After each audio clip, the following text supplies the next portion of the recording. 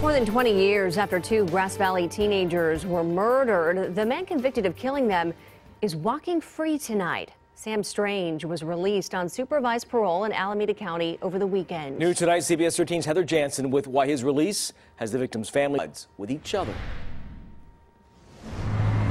In this small California town, Strange is a household name, not because of the city's unique charm, but because of memories some people don't want to remember. That never happened here before.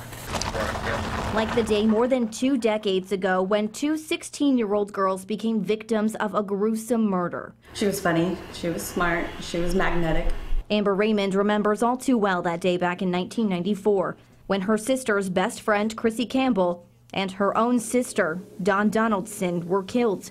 A young Grass Valley man, Samuel Strange, was later found guilty in this grisly crime.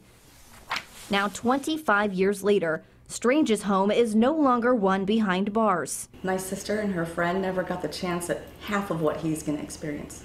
A spokesperson for the California Department of Corrections says the now 44-year-old Strange was granted parole back in August, and Governor Newsom took no action, thus effectively setting Strange free just last week. Back in August, Crissy's family spoke up on Strange's behalf, wanting to give him a second chance, believing his story where Strange says he only witnessed the murders and helped to move the bodies. He says 2 others did the crime, yet for his role, he does take responsibility. At his most recent hearing, Strange said, quote, "I don't think I deserve anything. I'm asking for mercy." And at this same hearing, Crissy's sister, Wendy, advocating for him, saying she, quote, wholeheartedly believes it.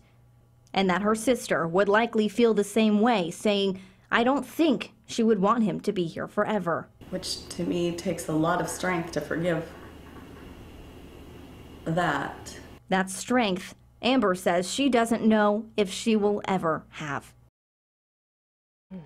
CDCR says Strange was released just 5 days ago. We did reach out to the governor's office to ask why he chose not to take action in this case, and we did not get a response to that question.